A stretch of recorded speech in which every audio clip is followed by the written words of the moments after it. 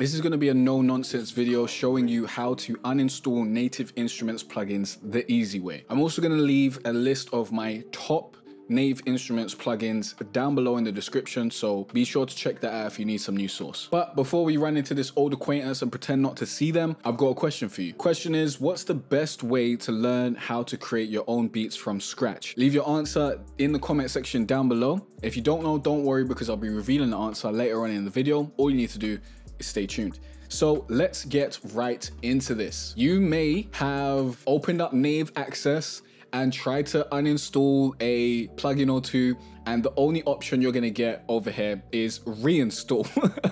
No uninstall, only reinstall, okay? So I'm gonna show you the steps you actually have to go through to get rid of a plugin or uninstall it because it's not working or if you don't need it. What you need to do is go to the start menu, down here, type in uninstall, and this will bring you to add or remove programs. So you can type in uninstall, you can type in add or remove programs, whatever you want. You can also take the long way and go through the control panel, but what's the point of doing that when you can take the quick way like I've just shown you? After you've taken the steps I've directed you to, it will bring you to this page. At this point, you can scroll down and find the plugins that you want to install, or you can go to this search bar and type in the name of the plugin. For example, if I wanted to uninstall Exhale, I would type in Exhale, and here you can see we've got output Exhale. I can click on this and I can uninstall it. If I wanted to get rid of Guitar Rig, I'll type in guitar, and as you can see, Native Instruments Guitar Rig, left click, and we can uninstall it.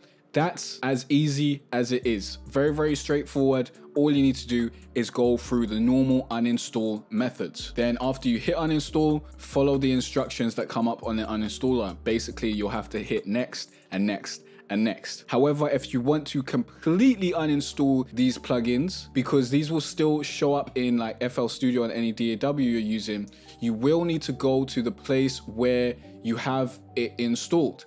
And now this may change depending on where you chose to install it. For example, if I go to where I install most of my plugins, I can come here and I can see Guitar Rig 5.dll.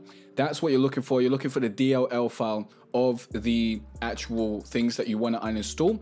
And here you just want to delete this from your install sections. Okay, so wherever you install your plugins, go there and delete the DLL files for the plugins that you want to uninstall. That will give it a cleaner delete so that it won't pop up in your DAWs and give you issues down the line. And that's that. But now it's time to answer the question that I asked you earlier. And that question was, what's the best way to learn how to produce your own beats from scratch? The answer is use my 9-step easy trap beat making formula. Click on the link down below, go to jcarterray.com/free trap course. This is a completely free course that will take you from creating your melody all the way to mastering your beat, and it's absolutely free. So you've got nothing to lose except for the opportunity to join this course, because it's not going to be available forever. Make sure you join ASAP, link down below, as well as links to my top Native Instruments plugins and a bunch of other great stuff like my beat mixing templates that will have your beats half mixed before you even get to the mixing stage.